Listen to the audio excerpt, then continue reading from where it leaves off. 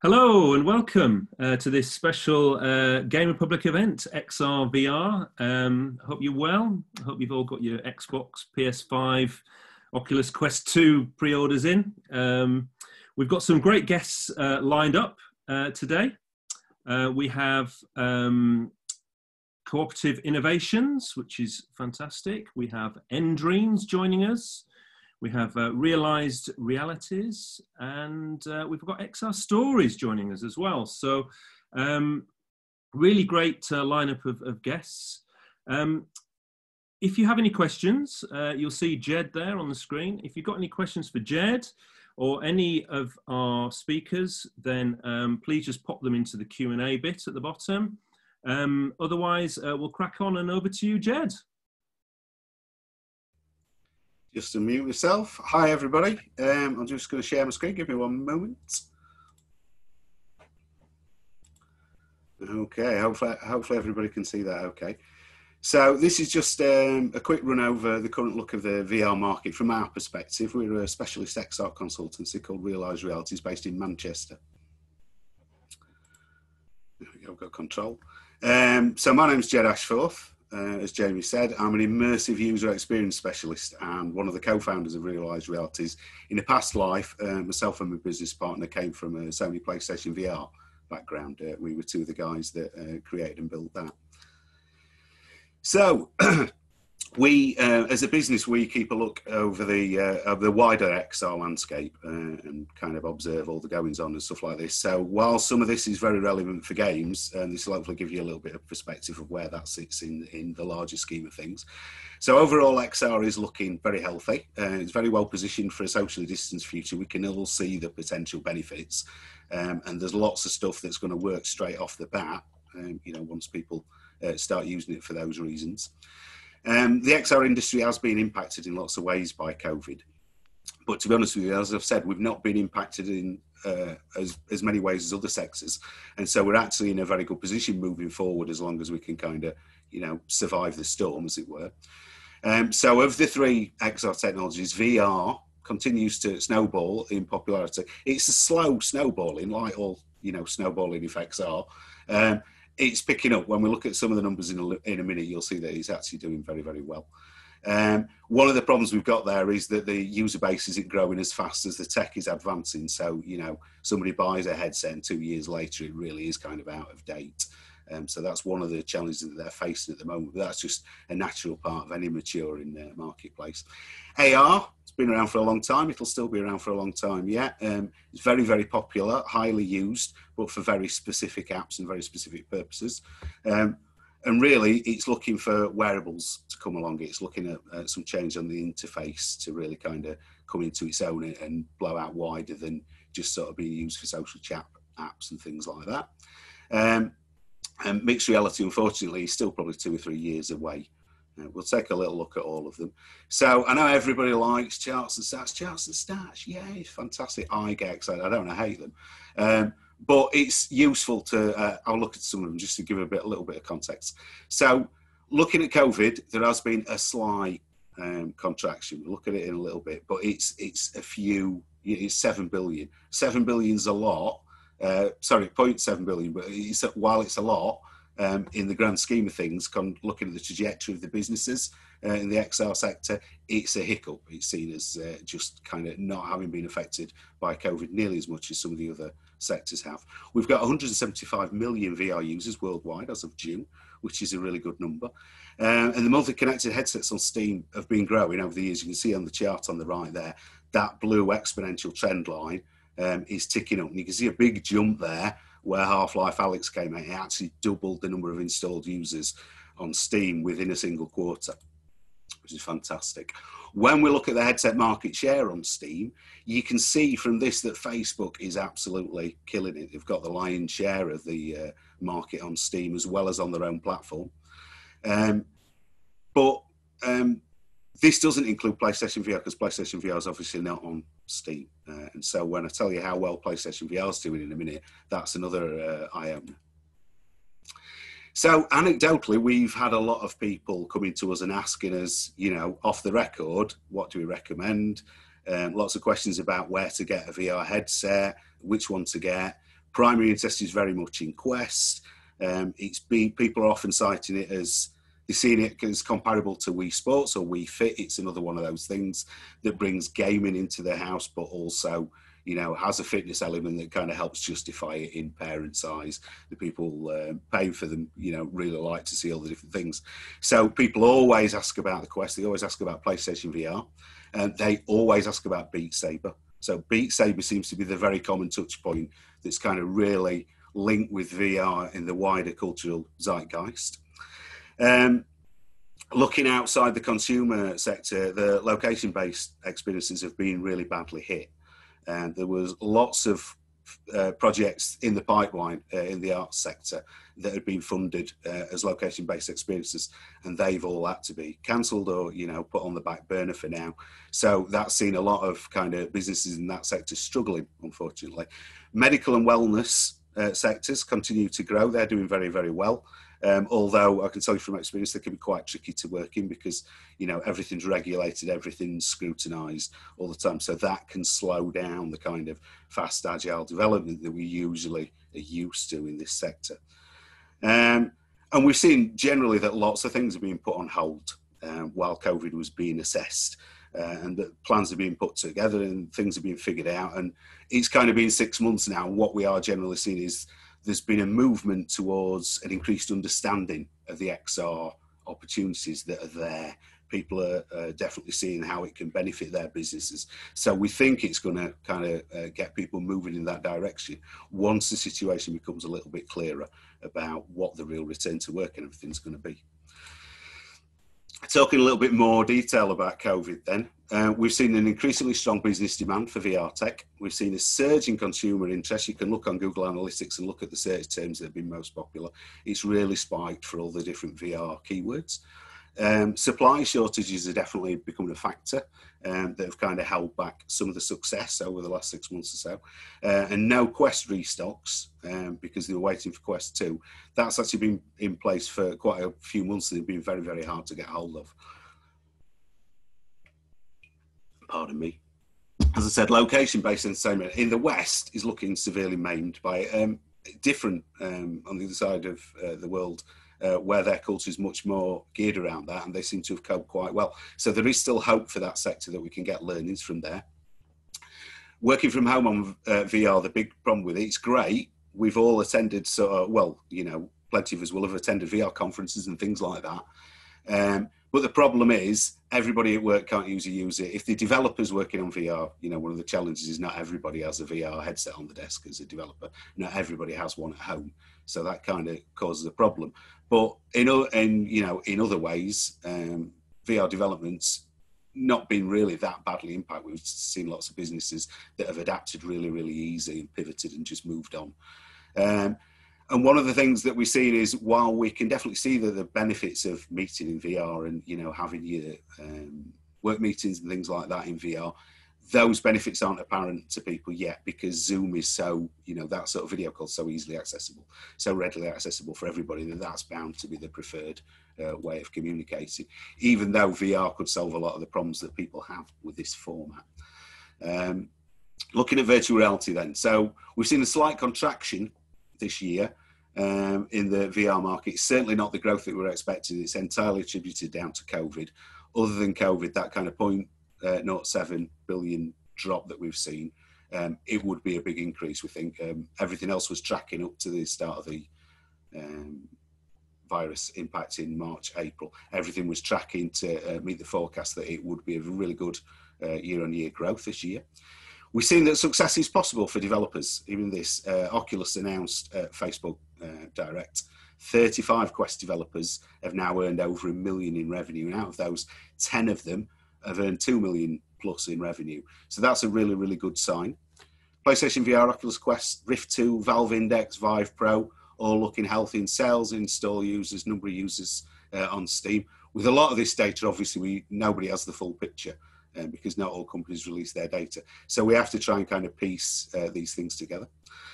What we are seeing is it's a sign of a maturing marketplace with VR because we're seeing lots of different offerings at different price points, different quality levels, which is a very good thing for the consumer, obviously. Looking at PlayStation VR, then, this always surprises people because it's the biggest VR platform. It's over 5 million users as of the start of January 2020. Who knows what they'll be up to now? It accounts for 43% of all the VR hardware sales in the last 2 years, which is a staggering number. And yet PlayStation VR is often forgotten about or just kind of put on one side as well. That's it's a separate thing. It's its own little thing. But it's actually making a big, big effort to kind of popularise VR amongst the mainstream.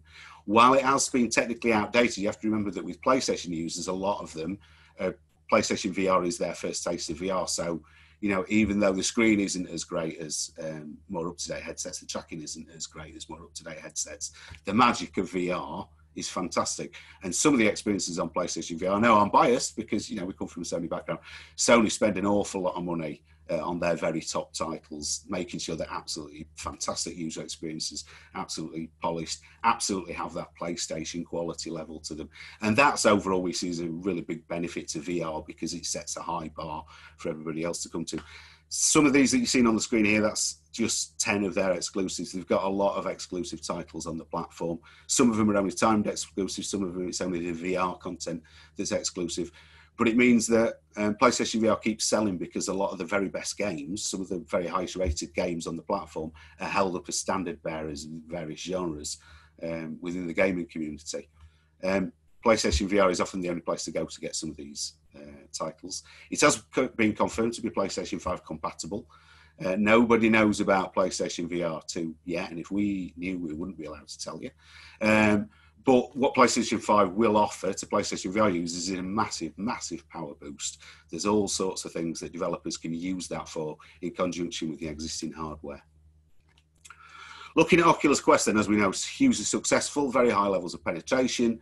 There's a few tricky things for developers, right? Content curation policies are great for those that get the foot in the door with Oculus. If you get a title on the platform, it can do really, really well. But Oculus very much, with Quest, have been operating a curated portfolio of titles, best in class, examples of all different genres and kind of variations on the popular ones. So if you manage to get in there, as we've seen, the rewards can be great.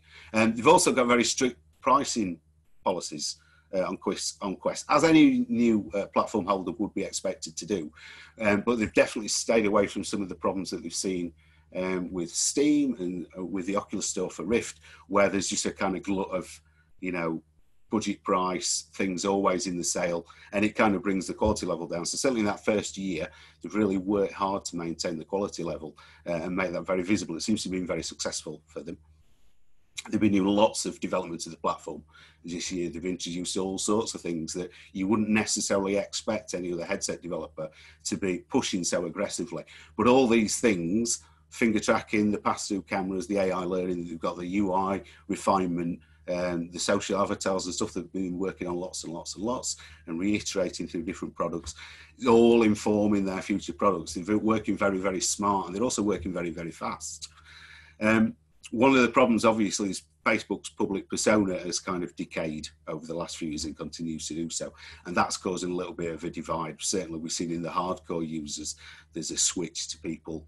Most of them are going to Valve or Vive because they just kind of is more open policy and they're more comfortable with the ethics of the company behind it.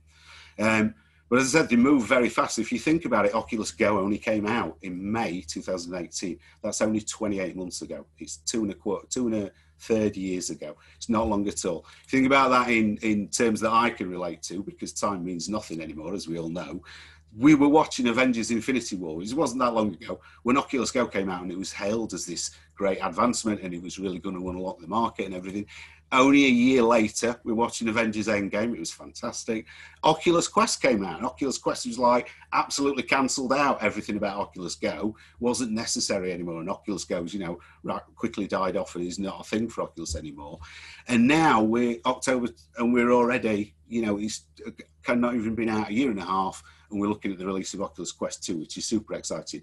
For future reference, I've just made a little note on it that we were all sitting around watching crap on Netflix when this happened. So when Oculus Quest 3 comes out, I've got a reference point. So talking about Oculus Quest 2 then, there's improvements across the board. It's smaller, it's lighter. It's got the soft strap now, although there is an optional hard strap, which is supposed to be absolutely fantastic. It's much better than anything Oculus have done before in terms of the ergonomics. Overall, people who've tried it, mine's on order, I'm waiting for it to come, have said it feels a lot cheaper on the outside than the existing Quest does. But once you're inside, it doesn't really matter because it's so much better. Snapdragon XR2 processor, which is significantly more powerful than the processor they had in the Quest 1. And crucially, this time it's been designed purposely for VR. So there'll be all sorts of tricks and things they can do with it that just weren't possible before. That Snapdragon processor unlocks 90 hertz for them on the device as well. Original Quest ran at 72, but we warned at launch most of the titles are still going to run at 72. They're treating it as an experimental feature for now. But as I understand it, they're going to be rolling out their front-end menus in the store and things periodically, converting them up to 90 hertz and kind of checking it out that way. It's up to 3.5 megapixels per eye, which is massive. It was 2.5 megapixels per eye in the Quest 1, so that's a significant increase. And it's a different sub-pixel array, which basically, the effect of that is if you're familiar with the screen door effect on Oculus devices, it's done away with it apparently because of the pentile arrangement of the panel.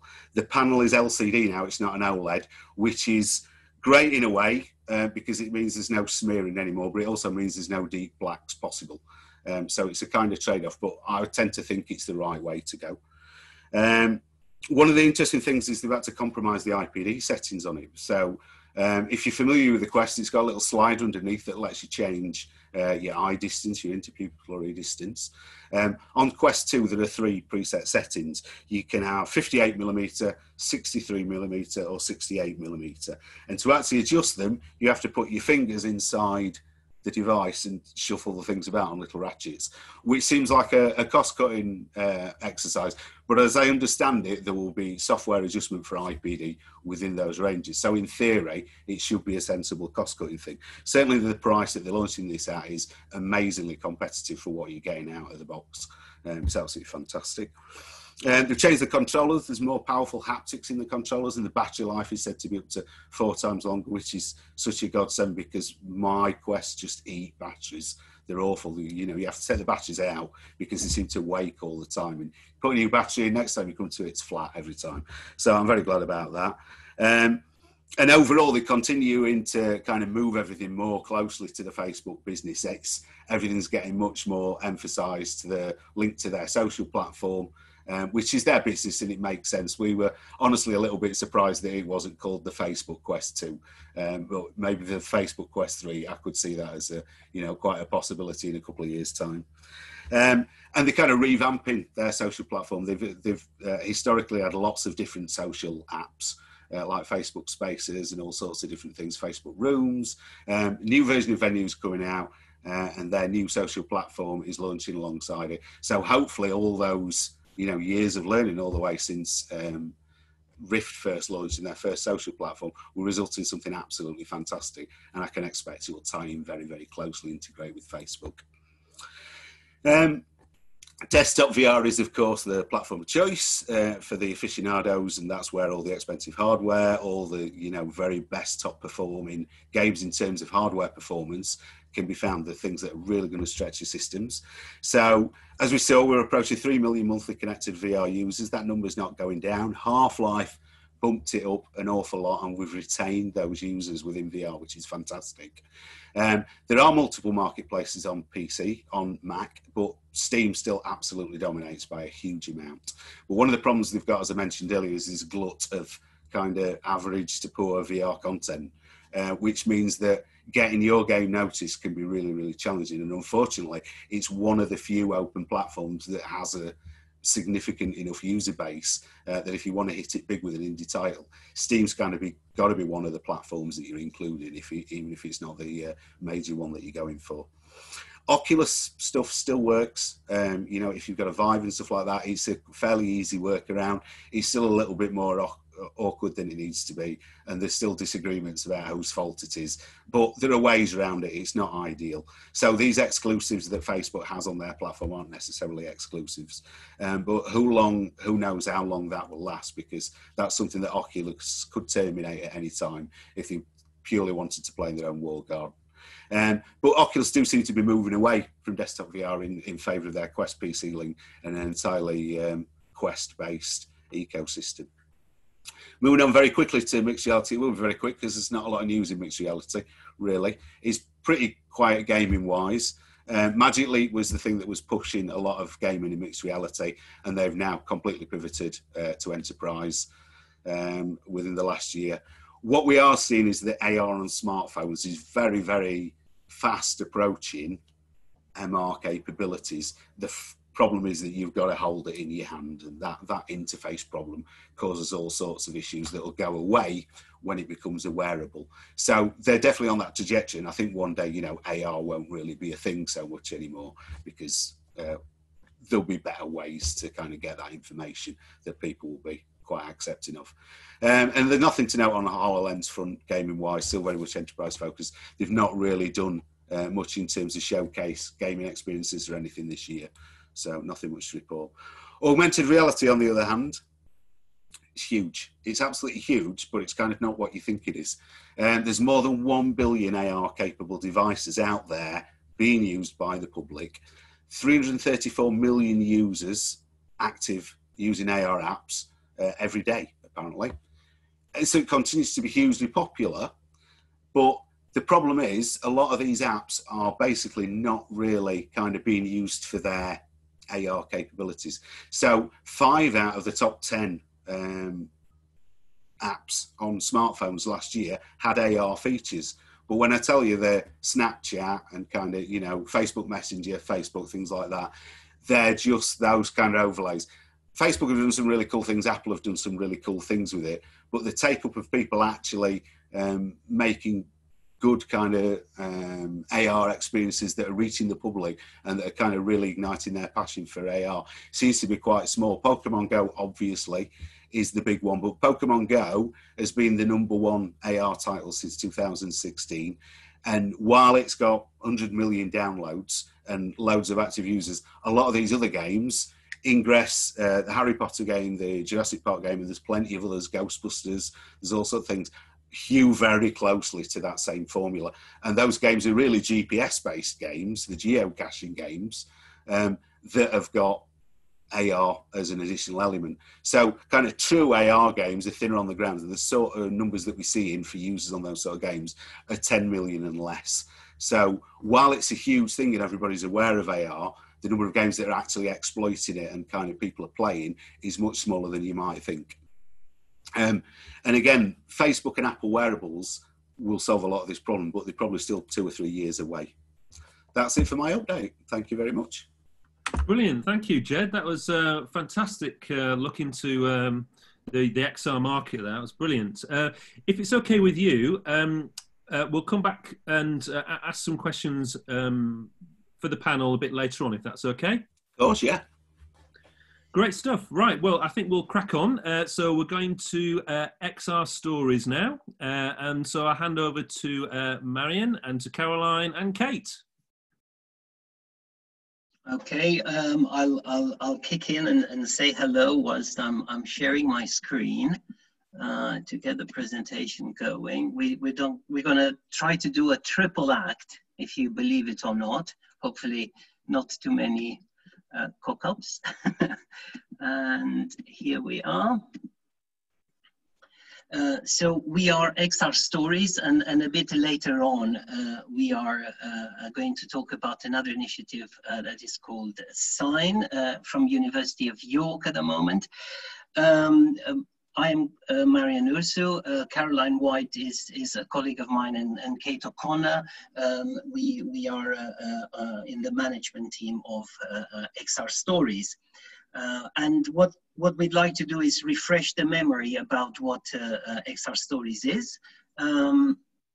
Maybe then give a few examples of what we've done since we were set up, and then an invitation for collaboration for the next year, presenting our next major call for proposals. Okay, so start. Oh my goodness, I'm sorry. There's a torrential oh my goodness, I think I'm going to die. There's torrential rain outside.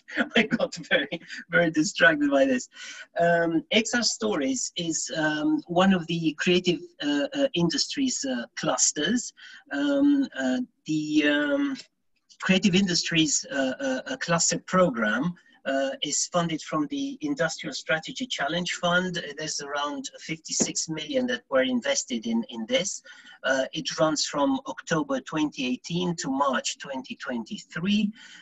And from this program, 9 clusters of creative industries, most of them screen industries, but a couple in fashion were funded. And you can see them here on the map, 2 in Scotland, 1 in Northern Ireland, then 2 in the north, in York and Leeds, and the rest in the south. And out of these, quite a few are relevant to the games industries. The one in Dundee, in-game, is actually targeting the games industry. And then Future Screens in Northern Ireland, XR Stories in York, the Bath and Bristol cluster, and Story Futures in London all deal with a significant part of the game industry. In XR Stories, which is run from York, we try to foster and develop Yorkshire and Humber screen industries as a center of excellence in immersive and interactive digital storytelling. That's why we got the money, and that's what we want to push forward. And we collaborate with Screen Yorkshire, and with BFI, and of course we have funding from Innovate UK, from UCRI, and from the Industrial Strategy. Why Yorkshire and Humber? It's good to see this statistic, which was gathered by Screen Yorkshire. It has the fastest rate of screen industry growth in the UK, 247%. Against the UK's average of 118. That's really amazing. An annual production turnover of 343 million, with the gross value added of 163. And we have in Yorkshire and Humber 670 film, TV and games companies. So it's really a major part of the industry. And we have 5,700 people directly employed. What do we do in XR Stories? We got money to then invest back into screen industries to foster research and development. And we partner research with industry, we fund initiatives and allow the industry a bit of breathing space to innovate, and the industry gets money to be able to release resources to engage in that. We've started 24 months ago. We have 4.5 years to go. Oh, I'm sorry, we have 4.5 years funding, so 2.5 years more to go. We've so far engaged with 40 individual SMEs in the area, and we kind of operate through 7 regional universities. York is the main hub, but we work through all the universities. And so far, we've invested in our local industry, film, TV production and games, 2.2 million, of which over 750,000 went directly into the industry to allow them to release resources and engage in R&D. And this is the point where Caroline will step in and give a little overview of our funded projects. So thanks, Marion. Can you hear me okay, everyone? Yeah. So we funded quite a wide range of projects, and it ranges from AR, VR, people looking at interactive narrative in different ways. So ultimately what we're looking for are things that advance storytelling. and they either could be tools or platforms or stories themselves, or completely new ways of audiences engaging and interacting. So that's pretty broad. We have people from theatre and the arts all the way through to very technical back-end projects to either provide, you know, new ways for people to interact or do that with TV, or simply very games related projects. So what we've got here is a bit of a cross section. We've got an AR learning app for kids, which is kind of mobile based and publishing based. We've got Storyland from Emma, who's on the panel, which is an amazing project about kids being able to create their own stories in VR, whether that's drawing, creating characters, which is really exciting. We've got one from Dubbit on the far right here, which is all about VR, and I think the latest version of this is like a squash game from the future. So it's all about getting people to exercise and get into gyms. And then on the bottom, we've got a pure games project called Live by the Sword, some stuff around from Beta Jester in the middle, and then a really lovely project about projection mapping a game onto buildings and huge surfaces so that people can play them in real time. So really broad range of stuff. Yeah, thanks, that's great. Marion, next. Yeah. So in terms of who we have funded or who we're in contact with, it's really broad. As I said, there's probably the biggest capability is really obviously, you know, people with games, XR, tech capability, but it also includes people from arts, museums, kind of marketing, ad industry and TV. And then the sectors they work in can be really different. So sometimes it's a games company doing a games project. Sometimes it's a games company doing an arts project or something completely different. So even if you are, I think anyone with games capability is really, really valuable. How you think about interactive, the fact that you can build things, so pivotal to everything that we fund. Next slide, Marion. So yeah, these are two projects. I don't know if we have time to go into them in detail, but Marion, do you want to say a little bit about those two? Yes, Jamie, do we have time to just a couple of minutes on each? Yeah, I think we've got about sort of 2 or 3 minutes. Yeah. Okay, so the first one on the left, University of York partnered with Revolution Software to investigate how deep learning could now be used in asset creation. And the game that one of the games that Revolution Software have a huge fan base for very much relies on the style that the artist uses in drawing the landscape, the environment.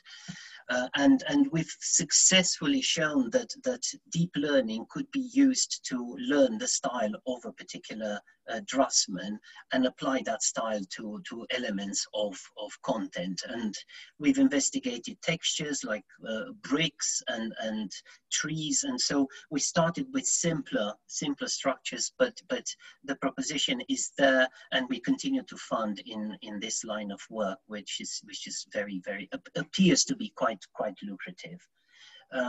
Caroline, would you like to talk about Fierce Keiju or? Yeah, I'm just going to quickly, so this is a really, really lovely project, a VR project, really using a very famous voice, which was just exploring, like transporting you to a different world, really. And there's a lot of really lovely tactile stuff in there that they got to test out about picking things up and hearing things, which is really, really lovely. I think we better move along, Marion, if that's okay. Yes. Okay. Yeah. So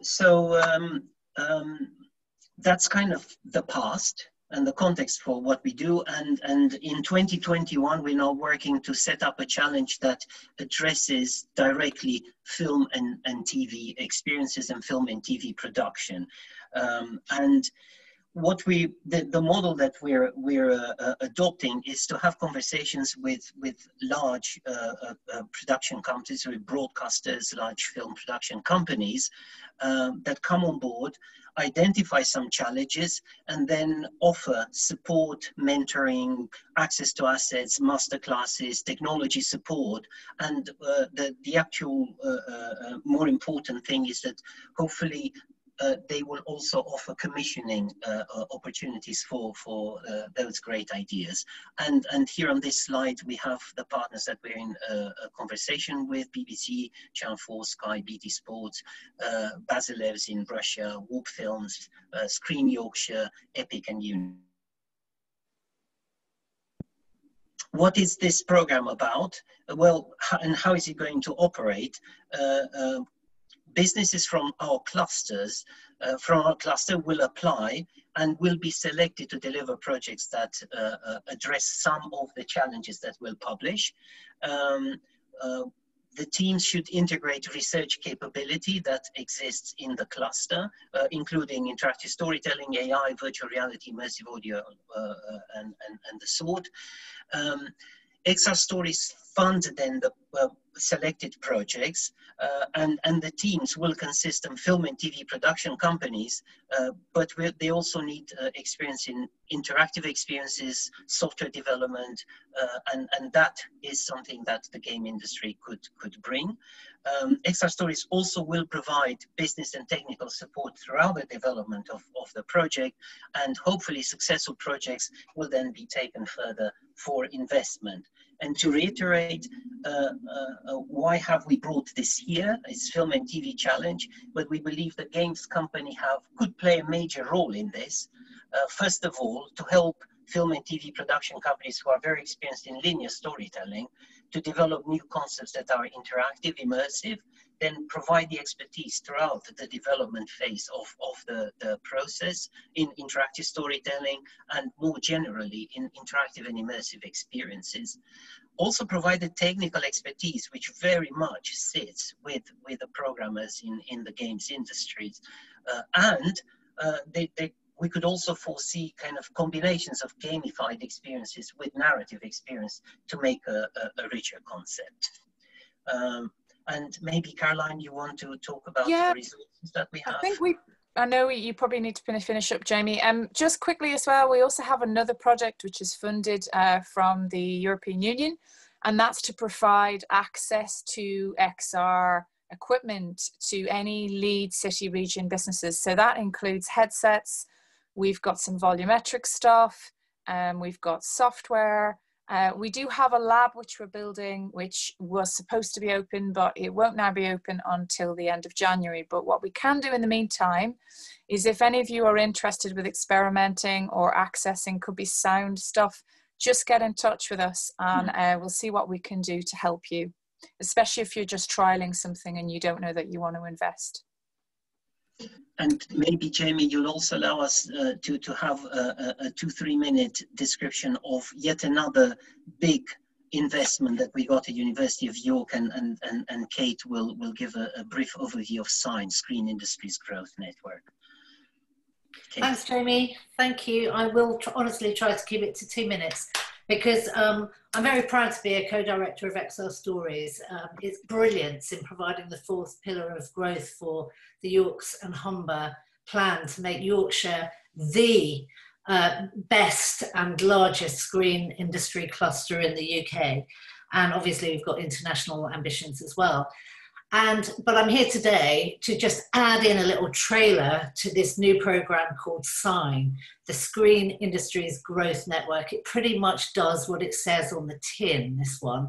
So I'm not going to explain in too much detail, but a year into the work of XR Stories, and with our eye on growing our screen industries overall in Yorkshire, we decided we would put in another ambitious bid to another funding body to develop and address all the huge challenges that the industry is facing, whether they're current skills gaps and shortages or anticipating what they might be in relation to XR, whether it's about preparing for new storytelling formats, whether it's understanding better audience reaction, routes to market, business and leadership, etc., etc. The usual suspects, actually, in terms of challenges, but rooted around a really practical program of strands of work that will support growth. A wraparound to XR Stories is how I sometimes describe it. This was a funding baby that was conceived out of COVID, but born in lockdown. It runs in a parallel timescale to XR Stories. So we started work in March and will run to 2023. There are 4 major areas of work. One is all about research, audience, horizon scanning, finding out what's happening, making sure that it's all fed back to our businesses and our universities in Yorkshire. The second is all about skills and talent development. The third is all about business support, which will be for all sizes and scales of businesses in Yorkshire to help support growth. And then running alongside all of those 3, but described as a separate strand, is about diversity, because this is an issue that we absolutely need to do something about. And not just diversity, but inclusivity and equity in terms of access to our products, our markets, our businesses, our employment. So Sign is all about putting money behind all of those initiatives and working as closely as we can with businesses. And that's why the partnership with Game Republic is essential for games and your network, Jamie. It's why we work closely with Screen Yorkshire as well for film and TV. We're going to be announcing a whole slate of really interesting projects now from September through to March, which will be piloted. But we want to work really closely with you and your network and your contacts to make sure everything we do is relevant to the game sector in Yorks and Humber. So I will leave it there because there's a lot more I could say, and maybe there'll be another chance to say it. But watch out for Sign, because it's going to be the network that will help grow the industries and will be part of your business future. Thank you. And maybe to strengthen that invite, Kate, also watch out for XR Stories, as the Film and TV Challenge will be published early next year, and will call for some networking events towards the end of this year. And I think it's a great opportunity for this network to participate. So we hope we'll get lots of you knocking at our door. Thank you all. Thank you. Brilliant. Short. Thank you very much. Thank you to Marion, Caroline and Kate there. So that's XR Stories and Sign as well. Brilliant stuff. Is there any chance you could put some contact details in the chat bit of the Zoom, just so if anybody wants to contact you, they can get in touch? Sorry, Kate, could you shut off your video? For some reason, I'm not appearing on here for some reason. It keeps cutting me off. But yeah, so if anybody wants to get in touch with XR Stories or with the guys from Sign, then they'll put some info in the chat bit. So I think now we're going to have a chat with Steve Tagger. So hello, Steve, are you there? I am, yeah. Can you hear me? I can, yes. That's good. I think yeah. I was going to say you're very lucky, because we've hit the point where my kids come home from school and start to throttle the bandwidth with the PS4 and the Xbox. So good stuff. Well, good timing all round. But so just before we go to the panel, we're just going to have a quick catch up with you and nDreams, find out what you've been up to. So you basically launched a couple of games recently. How's that gone?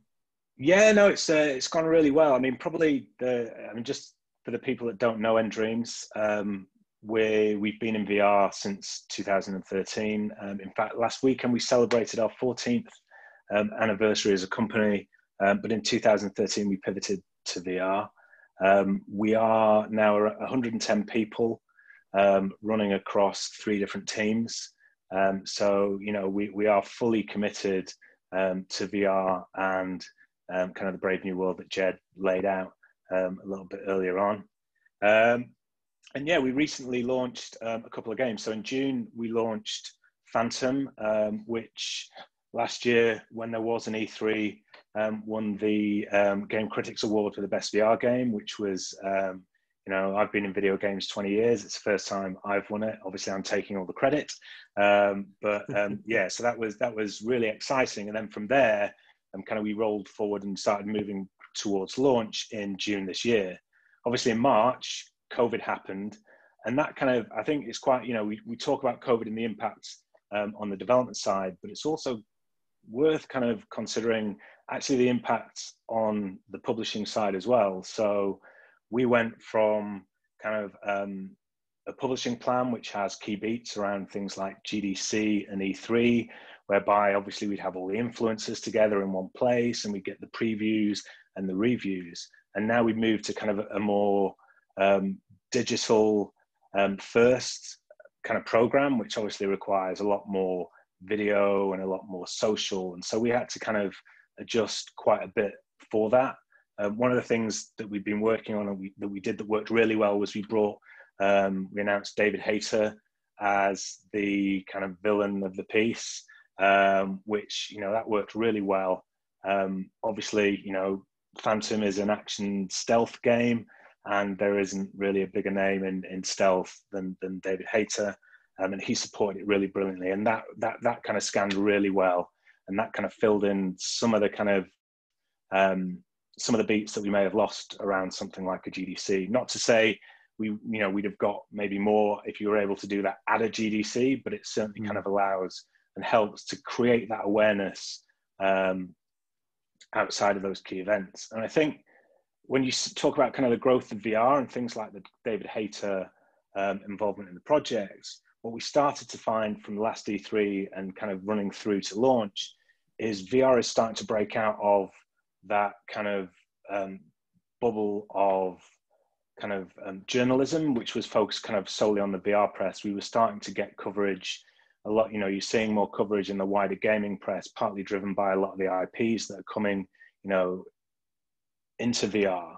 And we're also starting to see kind of national press start to cover some of the things. So that again is kind of hugely beneficial when you kind of build into a launch.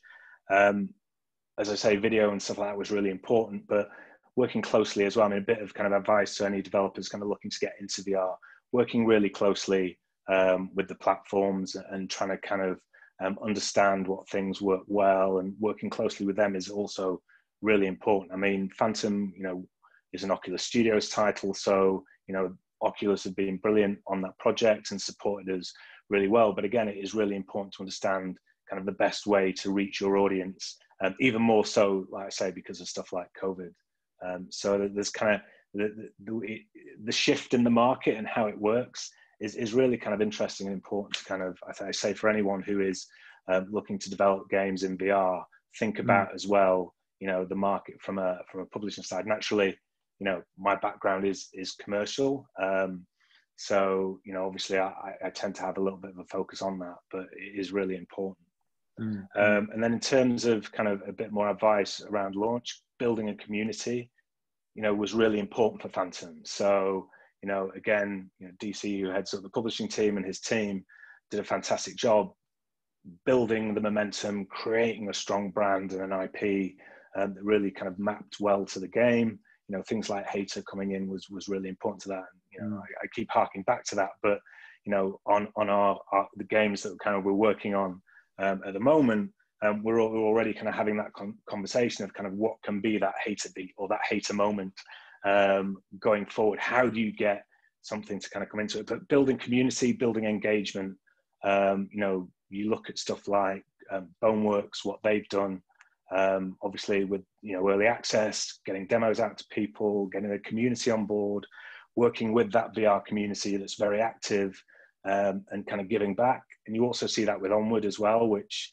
you know, has done phenomenally well, and now, you know, also doing phenomenally well on Quest since its launch. You know, it's huge credit to the way that they've kind of built that community and that engagement, that is doing so well. And obviously, shout out to CodeSync and the team there for kind of their great work on it too. So Phantom, you know, that's kind of a quick potted thing about Phantom. And then Shooty Fruity, we also launched in August of this year. So, you know, releasing one game in COVID wasn't enough. We decided that, you know, 2 months later we'll release another one.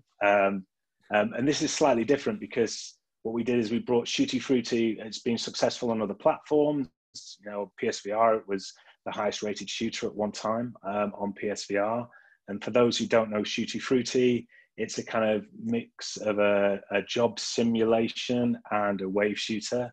And so you have to kind of do the checkout and scan all the produce whilst you're shooting hordes of mutant fruit that is coming towards you. So it's perfect for VR. You know, it's exactly that kind of transportation to kind of an experience that you couldn't have. And so we brought that, which is a successful IP that has also worked in the arcades. We brought that to Quest, and because it's a kind of known IP, again, this kind of talks to the marketing and the publishing elements. We knew that the audience is slightly different, so we slightly aged it up a little bit. We looked at the proposition, and we looked again at what's working in the market. We know, you know, mixed reality, MR trailers, and video is working phenomenally well in VR and plays very well with the Quest audience. It allows players to kind of get context. You only have to see how well stuff like, you know, Pistol Whip and Beat Saber have done. You know, obviously great games in their own right, you know, huge games in their own right, but also, you know, the kind of mixed reality and seeing people play it has really helped players understand what it is. They get it instantly, and then they, you know, so they are more comfortable just jumping straight in because they know exactly what to expect. So we put, again, a lot of mixed reality into the proposition. We put, you know, a person into the key art, into the trailers and everything, so players can understand immediately what the game and what the proposition is and what they're going to be doing. And that's a real kind of important thing, again, for teams that are looking to kind of, or that are already working in VR or looking to get into it. You know, again, think of that. You know, it's really important. You see it. You know, we saw it in the arcade side because, again, Shooty Fruity, you walk into an arcade or, you know, a mom and pop arcade, and you just see lots of people doing this. It's like, well, what game are they? You know, if you're not looking at the second screen, what game are they playing? Are they playing Shooty Fruity? Are they playing Beat Saber? Are they playing? If they're playing Pistol Whip, they're probably ducking a lot more. But it's that kind of thing. So as soon as you can see that player in the context, because, you know, take Richie's Plank. If you just see someone without, and you can't understand what they're doing, and they're just kind of steadily walking along the floor, what does that mean? Well, it suddenly means something when you can see them on a, you know, that person on a plank in VR, you know, high above kind of the highest buildings, which for me is terrifying because I'm scared of heights. But it really gets it across. So these, you know, these kind of things that we're learning as we're kind of marketing to the kind of VR consumer or the wider consumer that's looking to get into VR are really important, and really kind of things that developers and the marketing teams or marketeers working with developers should be considering as they go into it. So I know you're tight for time, but I just wanted to kind of cram all that into a couple of minutes. Yeah, no, that was great. It was really fascinating to hear, and it's good that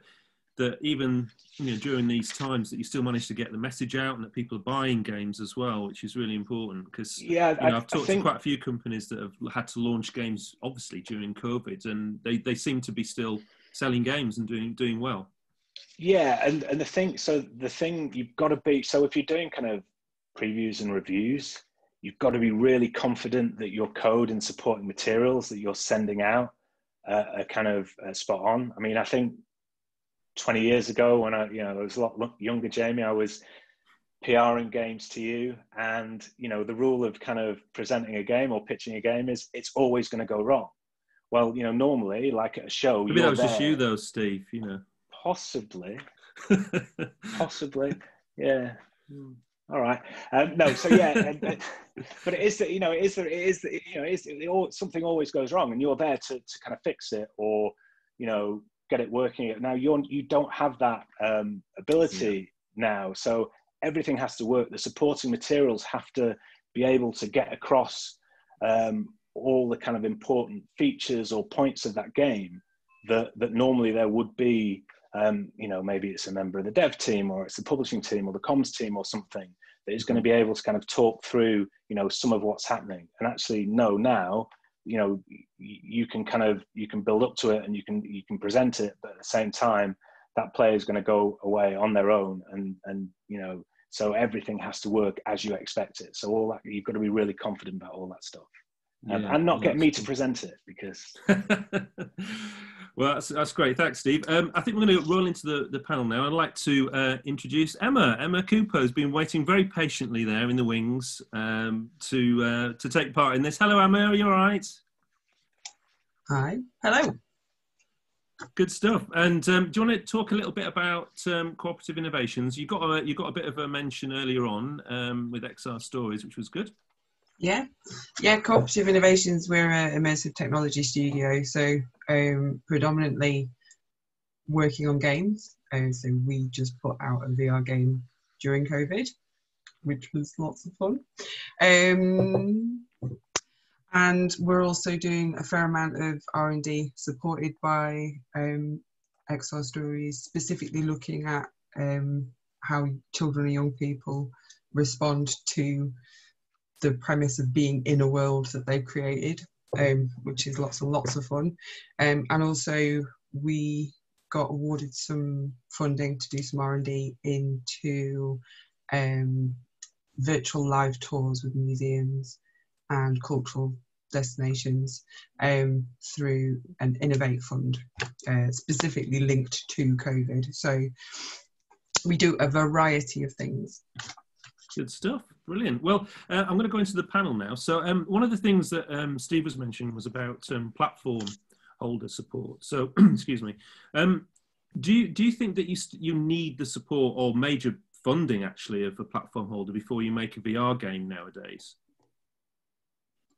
Let's go to you, Emma. Say what you think first of all, and then we'll see what the other folks I suspect think. Steve's experience of the major platform holders has been considerably different than our experience. And much like the early days, my background's in mobile gaming, and much like in the early days of the iOS store, unless you have the ear of the people at the top, you are very much fighting to be heard. So it's a challenge. Yes. Also, the amount of backing. So the amount is not just enthusiasm. It's also physical cash. So the amount of support you get from a platform can make a huge difference. Jed, you're dealing with a lot of developers looking for opportunities with VR and XR. Are you seeing platform holders still funding games from smaller developers, or are they moving into kind of higher budget productions now? It kind of depends, and this is all the same. Oh, can you hear me? Okay. This is all the same problem that the games industry always faces. It's just a slightly different tweak on it. It helps, okay? Platform holders understand the games business better than a lot of other investment areas. So while they're kind of, stricter and more careful in terms of what they add to the portfolio and when they present that, when they kind of open things up to a wider range of developers, that's kind of we just see it as it's the same problem as the games industry. It's just, this is a niche within the games industry. So there's even less opportunities, It certainly helps, as Emma says, to have the platform holder on your side. But it doesn't mean that's the only way. If you want to make a game, you can go out there and make a game. There are plenty of marketplaces and stuff like that. It's becoming harder by the day to kind of make it that way. It definitely helps if you've got somebody on your side, yeah. What about lots kind of nice little places carry like on, Emma. SideQuest. So the opportunity to put stuff out there, whilst to a certain extent Facebook are withholding, there are little niches that you can chuck stuff out in and get audience response really quickly. So I wouldn't withhold your creativity. Caroline, with XR Stories, have you're obviously funding a few VR projects. Have you had some good input from the platform holders themselves? Have you been in touch with them? So not that much, no. Not that much. Like, we've had more interest from the sectors that are interested in using VR, like in film and TV, but Oculus and the like. There's a lot of enterprise focus from a lot of those platforms now. And so the niche for sort of storytelling, there's such an appetite in that sort of Bandersnatch, you know, people want that for IP. They're really interested. But in terms of, no, not so much from the Oculuses and all that kind of stuff. Yeah. What I would say is, though, as a community, it's still fairly small and there's a lot of help there. And people, well, the games industry is huge, isn't it? So the VR community, the amount of collaboration going on, or people that are helping each other out, is pretty amazing. So I think if you are getting into it, there's potentially, a lot more to do, but more help maybe to get there. Yeah, I'd echo that in terms of, you know, the VR community is I've been in games a long time. It's a great community to be in. There is a whole heap of collaboration, and I would say just, you know, get out there and speak to, you know, other developers, ask them what they did, how they did, my door, my email is always open. I will happily kind of support or help any developer, because it is a rising tide raises all boats. This is where we are at the moment. We're not competing against one another. What we're trying to do is grow the market as a whole. So that, you know, the more successful more developers are in VR, the better for everyone, because there's more people playing, and that's the stage where we're at the moment. And that is why you do get this really healthy community where, you know, whether, you know, back in the old days when people could meet up, it was, you know, they were really good places to kind of spitball ideas or kind of, you know, find out, you know, how someone did something, or, you know, again, even just down to kind of what marketing works, you know, where is the audience, who is the audience, you know, what demographic are you looking at on what platform, you know, all that advice can be hugely beneficial to anyone who's kind of looking to start out developing the game. It's like Jed says, this is no different to video games as it's always been, but, you know, at the moment, the community, you know, we're happy to help one another, and that's a really nice place to be. Yeah. And what about sort of general kind of funding, you know, like VC funding or you know, SCIS and all that kind of stuff? Is VR still viable? I mean, there's quite a few of our companies in the region have received quite significant investment over the last kind of 6 to 12 months, so including Cooperative Innovations in Emma. You know, do you see it as being you know, quite a good thing to be in VR for investment still? Yeah, 100%. I think the charts are all going up. They're going up considerably slower than happened with mobile technologies, but mobile technologies were an immediate, easy sell. VR is a much harder sell. But I think the speed of transition, the speed at which we've got to the Oculus Quest 2, the sheer difference in the last 5 years of the hardware, and the fact that it's so much more accessible. It's so, like, I can give a set to a child that we're doing user testing with, and they are off and they are running with it. Whereas 5 or 6 years ago, you'd have had to put stands up. You would have, you know, you need 3 blokes and a dog to get it going, and it's so much more convincing. So the numbers are all going up, and notable transitions in the market. The switch from Oculus to Facebook really sends whilst the established community unhappy about it, it sends hugely positive messages to investors, because it says mass market.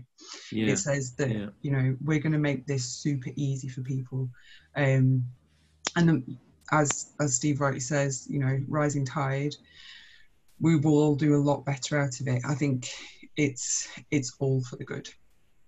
Investors are generally more positive about it as well, aren't they? It's not as speculative anymore. It's more of a known quantity. So, you know, it's a smart and easier investment for them to make if everything's right. So we're certainly seeing that as it's maturing. Last week was a big week. You know, the Quest 2 at $299, that is, that's a great price for a headset. I mean, anecdotally, that means I have another £100 to spend on content, because that's what I'm going to do. So immediately that's going back into the kind of the developer community, because I'm going to spend that on games. But at the same time, on the same day, Koch Media, bought Vertigo for 50 million. That's the first time a VR company's been bought by a third-party publisher. So again, there's a lot to be really positive about. Mm-hmm. Caroline, sorry, you were going to say something there. Yeah, no, we published like a list of funders, but there's Immerse UK pretty good on that as well, of anything that's out there. But yeah, in terms of investment, obviously there was a real dip in confidence, a few years ago, but it does feel like it's rising again. And HTC do an investment program. There is an interest from VCs, but the focus is really taken off on the enterprise side. And I think you're all right. Like what the Quest 2 will do will be really interesting, because there has been a lack of investment in the creative side for the last few years. So hopefully the tide will turn on that again. But there's a real shift towards AR, obviously, because of the glasses. So everybody's waiting for that. And there's a real interest in anything that can shift between the two, or, I think there's a greater understanding now that content can be viewed through either AR or VR. The content's still the content. And I think that this year, whilst it's been horrific, it's still, from a digital creative point of view, it's been a spark. People that I've been talking to for years, my friends and family, trying to explain what it is that I do, are suddenly like, should we have a Skype? Should we have a Zoom? And it's like, all of a sudden, digital media, the layer of digital that we've been creating and working on for the last 20 years, they're like, oh, I understand it now. And that these things are just windows. The phone is a window into a virtual world. The headset is a more compelling window into that world. I think that the setup of the AR versus VR is kind of neither here nor there anymore. Sliding scale, right? Yeah. Yeah, it's interesting though how you say that, it's like almost all this Zoom stuff that's happening, all this video is almost like a gateway drug into VR, and we've seen attitudes change towards games, from like the World Health Organization at the beginning of this year was saying that it was addictive and dangerous, and then during the pandemic was saying actually it's really good for your mental health. So things are changing. I think I've had family get in touch with me and ask about what games console should they buy, what's VR and all that kind of stuff. So I think that if there is a positive to come out of this situation, it's that people are becoming more aware of like you say, these digital worlds and these ways of interacting with people. It's like anything, isn't it? Customers need to know that they want it first. It's got to be answering a want that they've got. And if they don't know about VR or what it needs, they don't have that want yet. So traditionally, you put it on people's head and people go, that's amazing. Can I get one of these? Because you've created that need by showing it to them. But it does feel like the benefits of VR, all the things it can bring, are slowly filtering through to the wider public. And they're starting to not just see it as it's a monitor on your head, but, they're hearing enough stories and seeing enough success with it. They're going, oh, maybe there's something in this. Maybe I'd like to try it, which is great. Yeah, cool. Well, I'm conscious of that we're sort of running out of time, but maybe each of you could give your kind of, view on what's going to happen in the next sort of 6 to 12 months. If anybody's got any inside information on Apple's glasses or anything like that coming that they can reveal or show some stuff. But, where do you think the market's going to be in sort of 6 to 12 months? Are we going to, because Jed, we'll come to you first. You were saying that the market has kind of leveled off a bit this year.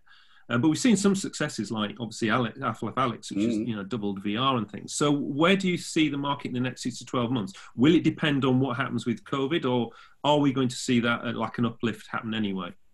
I think this is a blip in the uplift that we've seen because of COVID. I think that everybody's had lots of other problems, and while it's great for people to start going, actually, under the current circumstances, that sounds like the ideal thing that I want in my life now. It takes people a while to realise that, and then, as we've seen, it's taking people a while to get hold of them as well. So I do think, to my mind, over that overall rise that we're seeing across all the XR industries, but particularly VR, where it's really starting to hit that inflection point. I think it's just like the needle's just, you know, skipped a track and it'll keep going up in another 6 to 12 months. But it all depends on what happens with COVID, you know. Yeah. If we're all in this situation this time next year, I bet lots of people will have bought VR headsets. Oh, God, yeah. Steve, what about yourself? What do you see happening next 6 to 12 months? Well, I think it's a great 6 to 12 months for the consumers, really. The players, you know, Jed said earlier about, you know, PSVR has well over 5 million install base. You know, Minecraft's just come to VR. Hitman is coming. There's a new Walking Dead game, Walking Dead Onslaught, launching this week. You know, you've got Medal of Honor, Star Wars Squadrons. Star Wars Squadrons. You know, this is in the next week. You know, you've had Half-Life. You've got the Jurassic World from Coatsink, which looks great. Myst is, you know, there is across each platform there is some great content. So I think you're going to see people talking a lot more about the content, and content is what drives a lot of this. So, you know, you talking to your friends, and once you kind of layer in all the, you know, the mixed reality and the social side of it and everything, I think you see the consumer very happy and telling their friends about it. And, you know, like you say, if you're still in this situation, you're going to want to be involved. And that's, you know, Onward is doing phenomenally well on Quest, you know, and that's, you know, that's multiplayer. So, you know, you're starting to see not just kind of, you can have inherently social single player experiences, but you'll also start to see multiplayer as well. And you just start to see that grow and grow. So. Yeah, and obviously content-wise, Emma, with yourselves and Space Team VR, you know, that's a very much cooperative game. Do you see cooperative experiences becoming, you know, more and more the kind of norm, really, as well? Oh yeah, absolutely. It's a social platform. The thing that we keep saying to people, whilst we've been in lockdown, whilst we've been testing, actually testing within the game is much like being together as a group of people, and it's astounding. Like, I really genuinely believe in this platform, which for me is a remarkable thing to say, because I used to think it was a lot of nonsense. I've been proven wrong. I think it's, yeah, we'll see more social games. I think I'm really interested to see more from Facebook Horizons. I'm really interested to see more interesting kinds of platforms. We were talking with Maria at Vive the other day, and she's seen a lot of development in social kind of user-based content, and she's been doing a lot with film festivals around the world. We saw Burning Man being somewhat unlocked for virtual reality. I've always wanted to go to Burning Man, and there was no way on God's earth that I was ever going to go, let alone do it in my pants. And I could. And nobody knew.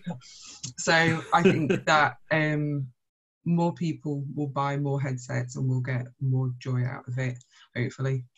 Yeah, good stuff. And Caroline, what about yourself? Where do you see, obviously you're funding stuff as well, so you must have some big hopes for XR Stories over the next sort of 6 to 12 months? Yeah, I think there's a few things. 5G is a big one, because that means multiplayer is going to be really possible. Maybe things to do with volumetric. So sports events have done really well at like coming into the home, but the whole arts culture sector is really struggling right now. So they're going to really try and tap up things like volumetric or immersive audio or AI or all that kind of stuff, using games thinking to bring that into the home. On the headset stuff, yeah, obviously the Quest is one to watch, the AR glasses and all that. Let's see what happens. Facebook are trialing something with their employees, aren't they, about where the cameras are looking, so see where that goes.